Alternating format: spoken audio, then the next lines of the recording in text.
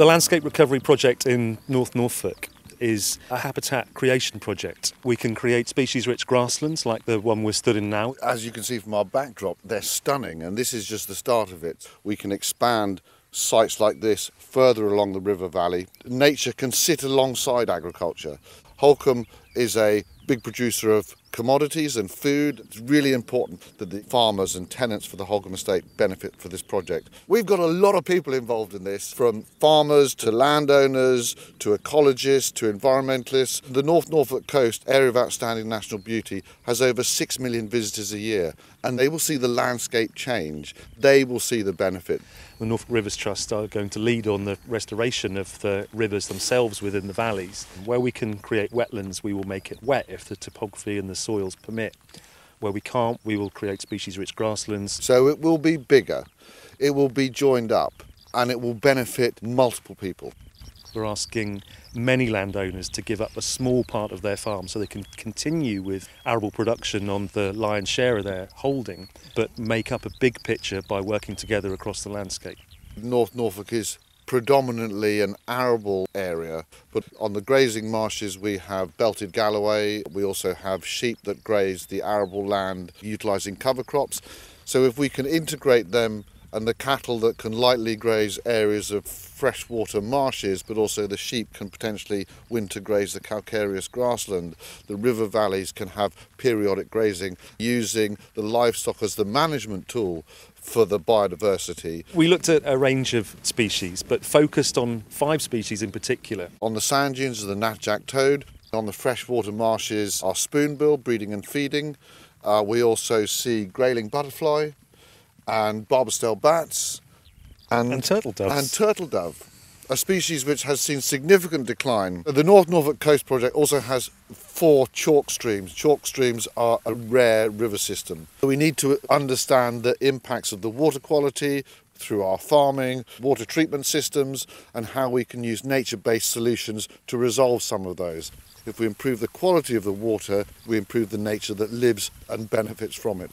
I'm of the firm belief that we can have this balance, that we can have nature, we can have food, we can have farming, we can have people that sit alongside each other without it having a significant detriment to the overall productivity of agriculture in Norfolk.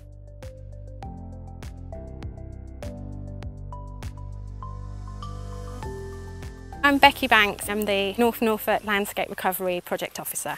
We're just having a walk along the River Glaven. This is an example of a river restoration project that we delivered in 2014 to show you the sorts of things that we may be able to deliver through landscape recovery. This project was looking at connecting upstream and downstream of the River Glaven, which is a chalk stream, so a unique and rare priority habitat. This section of the river was actually canalised and tunnelled under the ground and the estate that we see here today. The starting point was we wanted to put the river back. What we've done here is restore about 1 kilometre of river to create really nice habitat for a variety of species, including brown trout, eels, lamprey. My name's Roger Coombe. Here we are on a nice wet spring day. We're standing in Bayfield Park in North Norfolk. I'm lucky enough to be the custodian of Bayfield on this beautiful 2,000-acre estate. It was a collaboration between the River Glaven Conservation Group, Natural England, Anglian Water, Norfolk Rivers Trust. They were looking for innovative projects, turning straight rivers back into what they once would have been. Here we are, 3-4 years later, lots of riffles, so there's lots of spawning ground, and it's looking fantastic. It's just a lovely natural sinewy river. Looking at landscape recovery and the opportunities there, I think we'll be looking to see if we can deliver things like this, but also much more holistic landscape scale approach, so looking much more at floodplain reconnection, at meadow restoration, scrubby habitats, and really linking up the river corridors from the headwaters right down to the sea. What is the most appropriate habitat for that area, how we deliver that over a 20-year time frame. The fish actually came back really quite quickly, and we had brown trout spawning, bullhead, we've got lamprey and eels using it as well, so that was really, really positive. Invertebrates as well have done well, and now the invertebrate populations that we see here are as good as any that you find elsewhere on sort of the best parts of the chalk stream. I'm a food producer. We have a lot of outdoor pigs here. Traditionally, this land has always been malting barley and sugar beet. We grow Marisotta, which is a very, very old traditional barley, which goes into making traditional English ales. It gets exported all over the world. We are cooperating with other farmers, and we've now joined a Norfolk coastal group. Everybody's circumstance is different. We're all trying to get to the same place. Aside from this, we've got a big project going to take the dirty water from the Holt sewage works and stop it going straight into the Glaven, take it through my meadows and get rid of some of the phosphates and the heavy metals.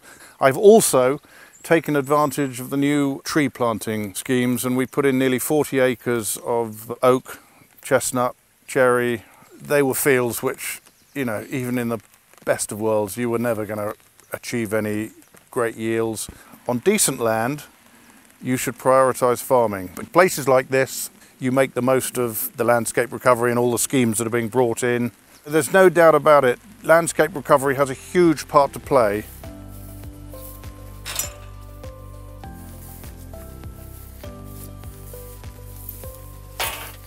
I'm Phil Harrison, part of the family of LG Harrison and Son. We farm towards Stiffkey that way, and then we tenant this farm, Church Farm, from Holkham Estate. We are down on the what we call the Warren Marshes. It's over the bank there where the marshes are.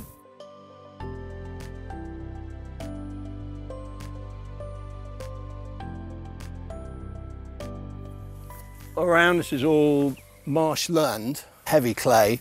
It was growing wheat, and it was very expensive to get it established. And then we would watch Brent geese come flying off the marsh just over there and graze it repeatedly and end up with a seriously depleted yield. And we approached Natural England, and in a 5-year break in the HLS we were able to change it into wet grassland for breeding waders. The benefits to the landscape around it has just been phenomenal. It's quite a typical North Norfolk farm from an arable point of view. Oilseed rape, sugar beet, winter barley, malting barley, and winter wheat, spring barley. And then we also run a suckler herd.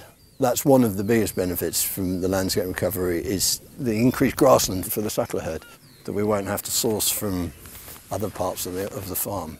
It was drilled rather than natural regeneration.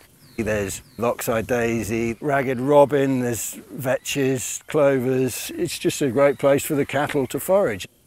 When we started this project 5 years ago, we knew there's a great source of water down the other end of the field, and we were able to use that. We can control the water level to whatever level we want, really. You can see it's high at the moment.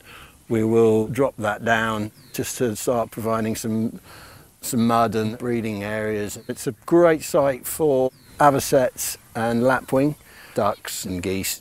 We've seen the benefit in the targets that we've been aiming at, the farmland birds, breeding waders. It's very, very pleasing, very satisfying, and just so glad we've done it.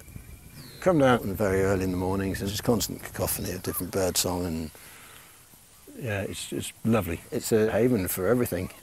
We know how important the North Norfolk coast is as far as ecological systems are concerned. It's an incredibly important area, and very few areas like it in the country. First and foremost, we want to produce food.